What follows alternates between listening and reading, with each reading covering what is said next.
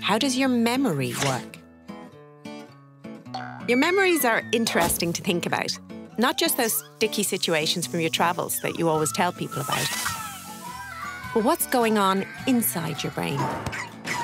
Because every time you remember something, your brain calls on your memory network, and instantly, the hippocampus and other parts of your brain spring to action. They work together as a crack team, building your memories from scratch. Whenever you witness an event, learn a fact, or experience something you really want to remember, these parts of the brain kickstart the memory-making process. Here's how scientists think it works. First, your brain consciously registers the memory, a process called encoding. If you're like most people, you forget a name right after being introduced to someone.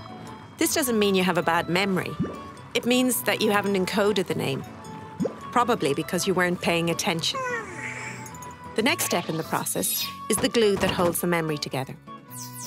Scientists call this step consolidation. But the memory is only a memory once you remember it. Which is why scientists call the final step retrieval. And retrieving a memory is actually one of the best ways you can boost your memory. Because every time you remember something, the neural path to that memory gets stronger, making it even easier for you to recall it again and again. But there's even more that you can do to help your memory. And it's not rocket science. A regular sleep pattern helps.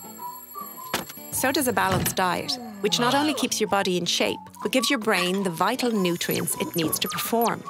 Exercise helps too, by boosting the amount of oxygen and nutrients flowing to your brain.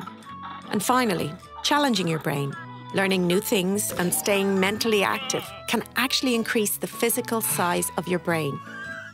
All of these things will keep your memory on its toes, which means that you play the starring role in maintaining a healthy memory, and that it's actually you that makes your memory work.